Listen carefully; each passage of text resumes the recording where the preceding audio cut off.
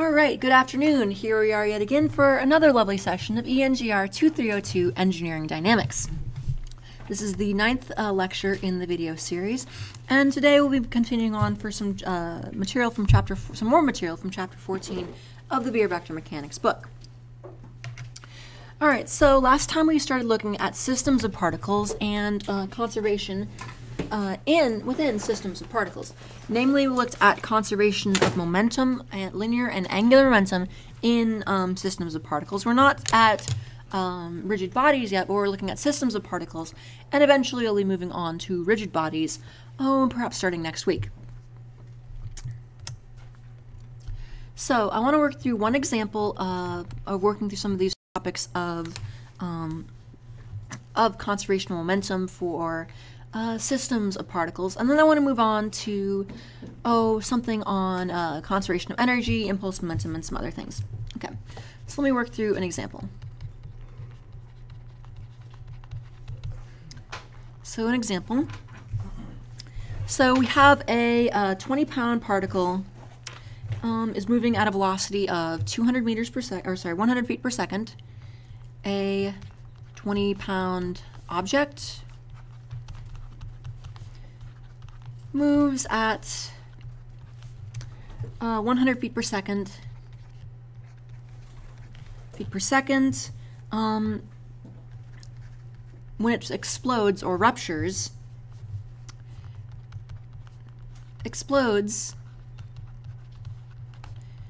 into a 5-pound piece and a 15-pound piece. Pound piece and a 15-pound piece.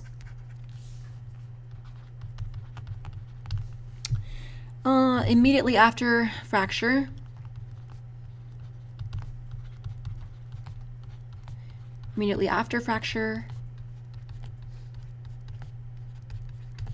the pieces are moving at certain angles, which I'll provide. The pieces are moving at an angle, are moving at theta A. At theta A equals 45 degrees, and theta B equals 30 degrees. 45 degrees and 30 degrees. So initially, we have an object that is 20 pounds, moving at 100 feet per second. Then we'll have a fracture at some point. So I'll just sort of draw the path. This is going like this. It was going horizontally to the right, although it really wouldn't, since we're just looking at the velocities, it ultimately wouldn't matter what direction it was going as long as we just are consistent. And then it goes to the two pieces go off like this, where this is an angle of theta A is 45 degrees, and this is 30 degrees. This is theta A, and this is theta B. Theta A and theta B.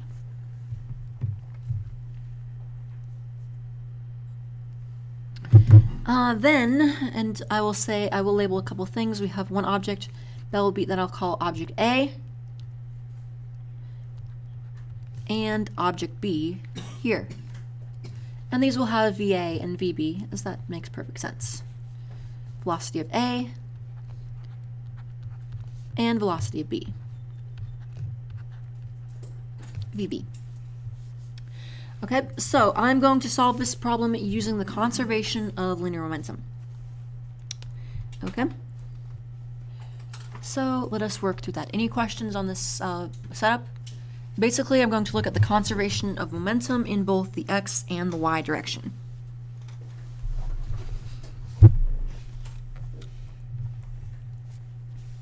So the first thing to realize is that since there are no external forces, the linear momentum of the system will be conserved. Since there are no external forces,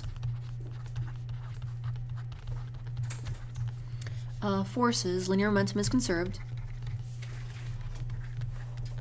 Linear momentum is conserved.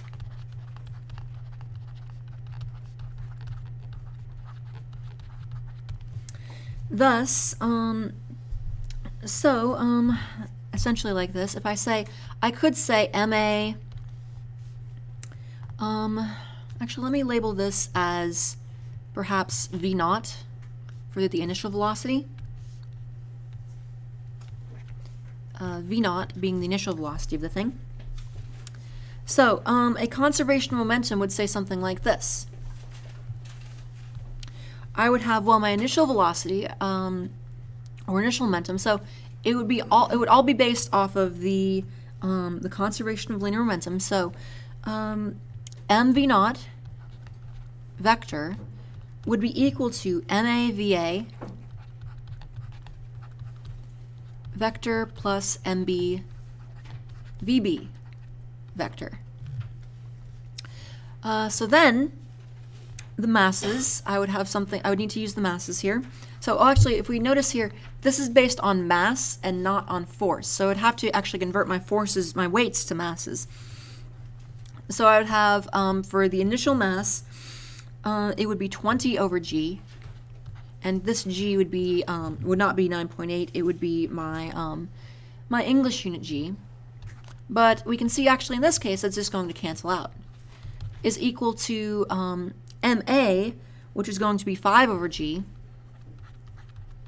times va, plus 15 over g, which is mb times vb. Now, notice though, this is still a vector equation, so it's not necessarily completely useful yet, because I would like to look at this in terms of both, I would like to look at this in terms of actual components. See, this is a vector equation. Vector equation.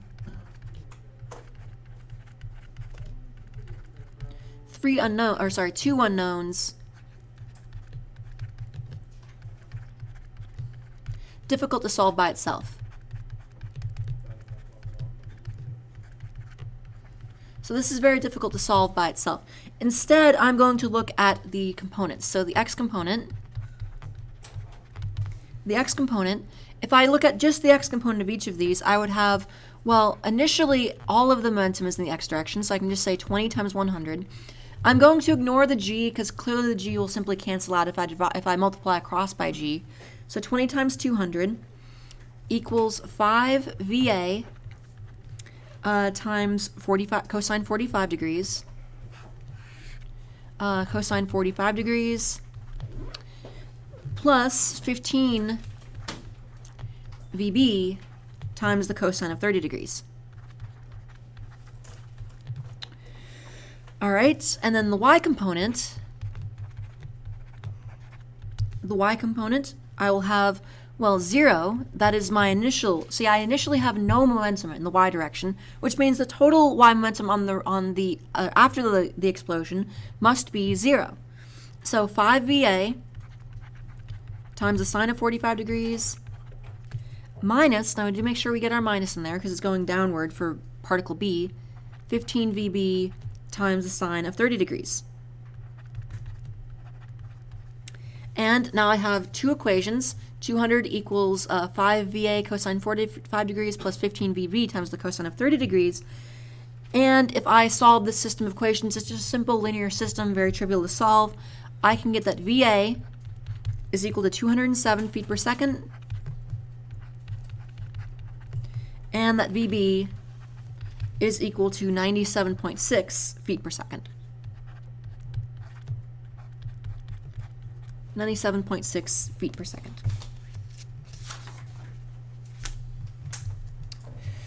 All right, and we could do something similar for more complicated systems, but that is the general idea. All right, questions on that? Questions on that? So similar to what a test question might look like? Maybe similar to a test question. What I do try to put on test questions, you never know, but I try to select problems or put on problems that can be solved, in something other than, multiple pages of work, because it is time limited. So yeah, something like this is maybe throw a force in there. Who knows? Something like that might be good. You never know. Yes. So the G you say is not 9.8. What is it? It would be 32.2 feet per second squared, I believe. The G should be 32.2 feet per second, I believe. Let's see, if we wanted to, that would go for, well, at least that would take us to slugs. That would take us from pound force to slugs. You could also use pound mass, but let's not worry about such things. So I would just call it, by dividing by 32.2, you would go from pound force to slugs. All right, and let me stop there.